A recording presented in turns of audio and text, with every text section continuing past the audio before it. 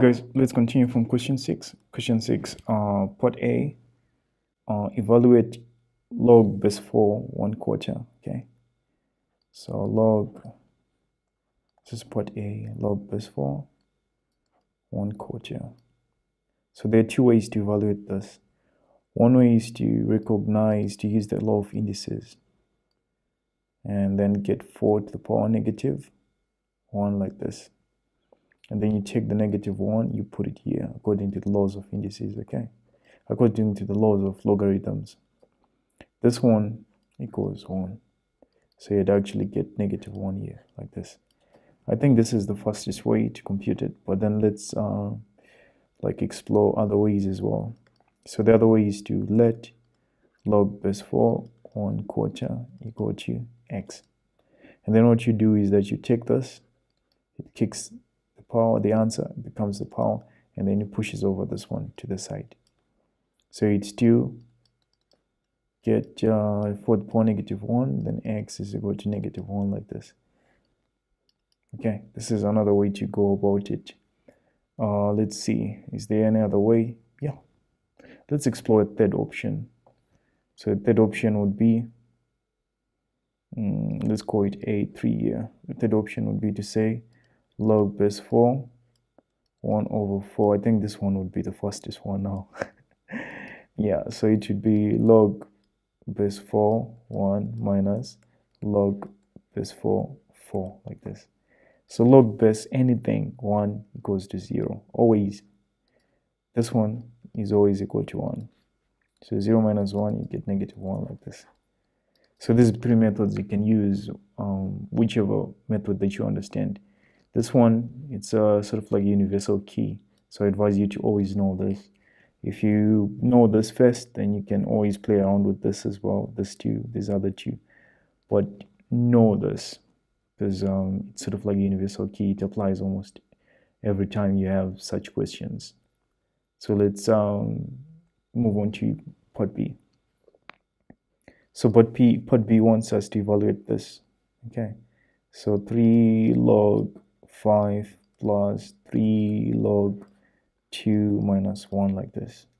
So if we want to evaluate this, one way to go about it is to join them into a single logarithm, okay? So how would you do that? They become powers according to one of the laws, and they become powers as well. So this becomes a power, and this one would be log what? Log 10, okay? Notice that we don't have any base. So if we don't have any base, that means that the base is 10. And 1 for base 10 would be log 10, okay? Log base 10, 10. Log base x equal to 1, always. Okay? So if you're in base 10, just know that in order for you to get 1, you need to have 10. If you were in base 2, you would have written log base 2 there. Anyway, so you'd if they are adding, then that means you're multiplying. So if you have multiple, what you do is that just open your logarithm, everything that's positive. For example, 5 to the power 3 is positive. So multiply by 2 to the power 3 is positive as well. This one is negative, so it has to go down. Okay, so you'd actually get log, then here you get 125. If you want, you can just write, since we're simplifying anyway, 5 times 5 times 5, then 2 times 2 times 2, okay? Then divided by 10. So you'd get 5 into 10, that's 2. Cancel one of the 5s here, cancel this one. Then you'd get 25 multiplied by 4. 25 multiplied by 4 is what? It's 100. 25 multiplied by 4, it's 100. Of which log base 10, 100 equals to what? To 2, okay?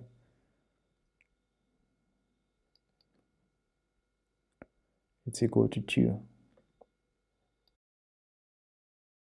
Here's why it's equal to 2. Log base 10, 100 equal to log base 10. I'm using the second method that we used the time.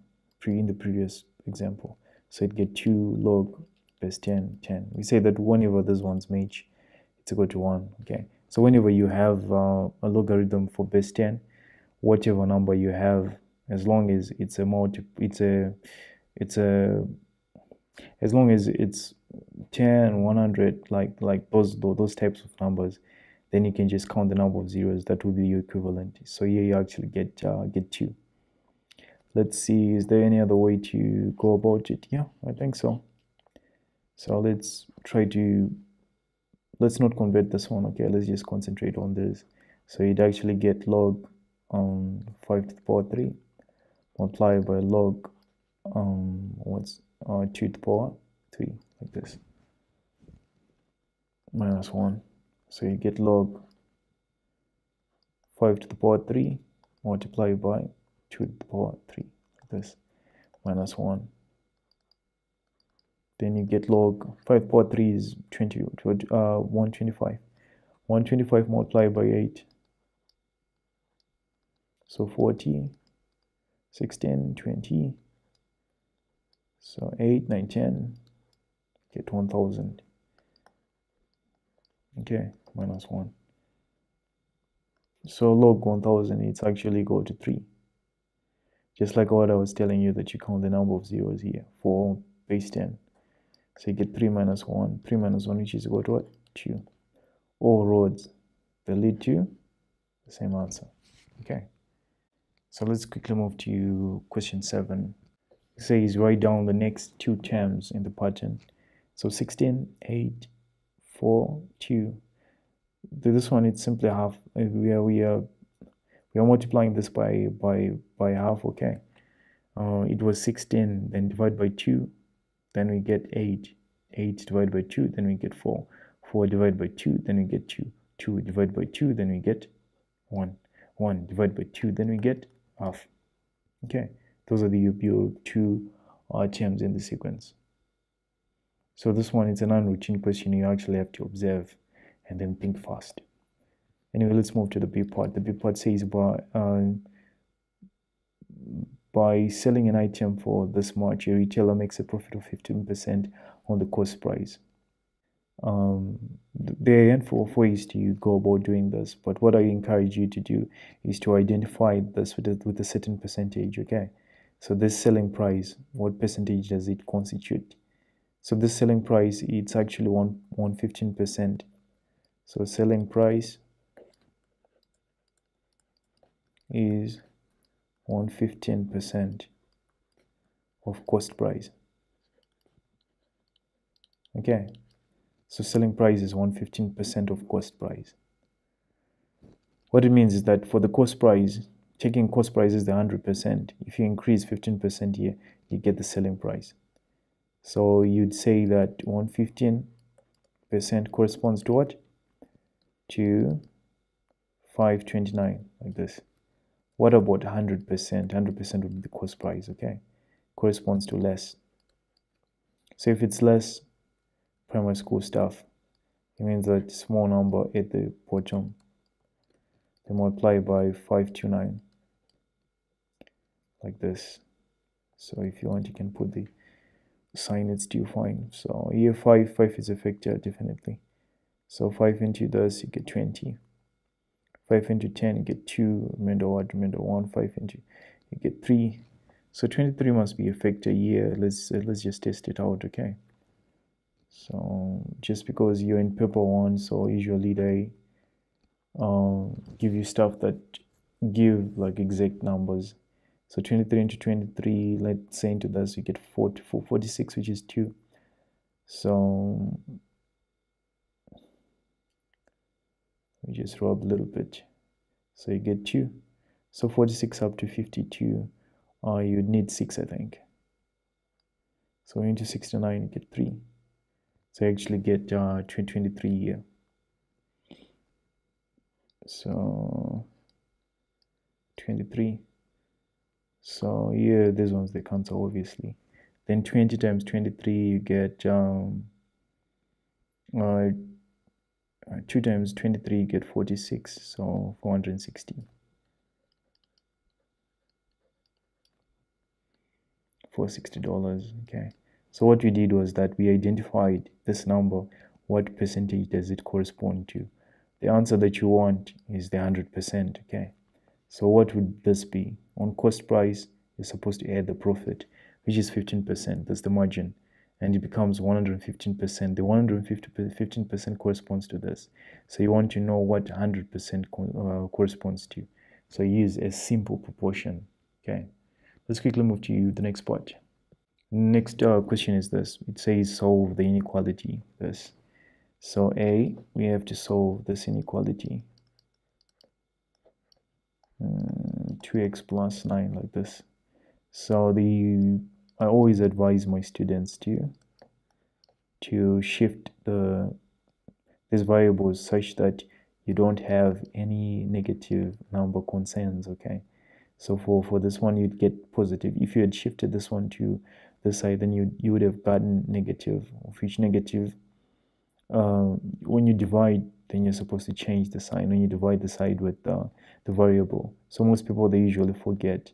So in order for you to just be on the safe side, you just shift the number such that you don't create any negative signs. So this one would go that way and you'd get positive. Okay, then the B part says illustrate the solution on a number line.